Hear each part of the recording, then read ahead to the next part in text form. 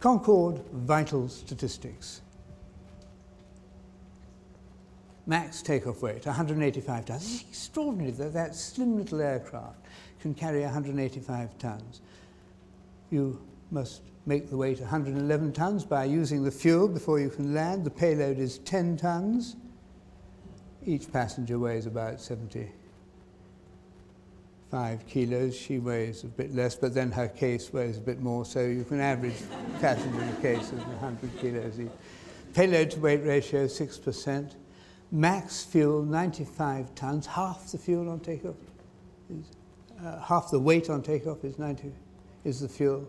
Typical fuel reserve, 13 tons. If you wanted to arrive with an extra ton of fuel, you have to put 2 on at London. It costs a ton to carry an extra ton. Passenger miles to the gallon. We were rather proud of this. It was as if each passenger were in a car doing 15 miles to the gallon. But the 380, it's when full, it is as if each passenger were in a car doing 100 miles to the gallon. And with the price of fuel as it is at the moment, I don't know whether we can justify putting ourselves back into service unless we can improve our fuel consumption. Or maybe use hydrogen, which has been produced by solar or nuclear power. Crew on the flight deck 3, cabin crew 6. There. I might ask questions later. Now, we went into service, we went to Bahrain, they went to Rio de Janeiro, but we really wanted to go to New York because that's where the money was going to be made. But the New Yorkers, in spite of the fact that the federal authorities had given us permission to go to Washington in May '76, held us up, Port of Authority, held us up until November '77.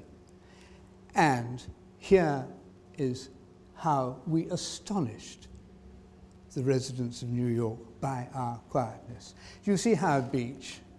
Now, I hope I won't press the wrong button there. The sum total of protests in noise exceeded all the Concordes put together. But when we took off first, we turned left before we got to them, and they said, why don't the subsonic aircraft do the same? They did. Thanks to Concorde, Howard Beach became a far quieter place than had it not been for our arrival. Now we're going to do a takeoff on that 3-1 left. The left hand of the 2 northwest-facing runways, you will see the crew on the flight deck bouncing up and down in happy anticipation of being about to get airborne. Everybody sat down there. Hey, sir. All set to go, Roger? Yes, check's complete.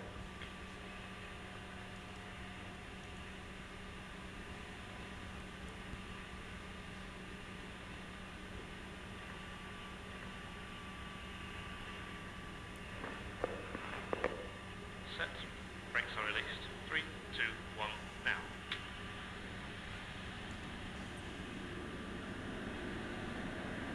Watch the bounce.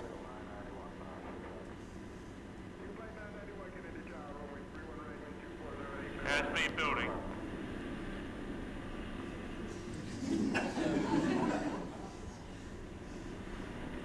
100 knots. Power set. Take a flight to 831, just go short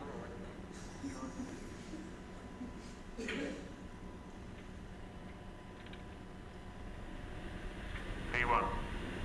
Can't stop now. Rotate. All will stick back. Hope for flight. P2. Safe climb out Positive speed. climb, turn. Look at that low-level turn. Great fun. We love doing it. They were too heavy. Your departure now. So long, 2, 3, 2, 1, Take a flight noise. 831, wind 240, cross wake service, depart heavy jet, back to the position now. Howard Beach. We're a little bit too far to the northwest. Shh.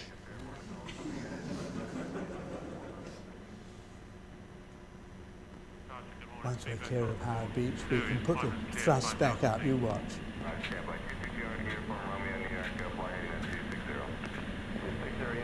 10 degrees to go. 235. Line maintain 130, speed listed. And they have to take off jet base 3000 C. Thank you. Going to fly over a disused airfield in a moment. Landing gear. Mouth lights off at neutral. Landing lights. Taxi turn still on. Master warning. Brake cord. There it is, on the left. Then there comes the car park, so we have to throttle back so we don't set the car alarms off. Speedbird 2, standing by heading.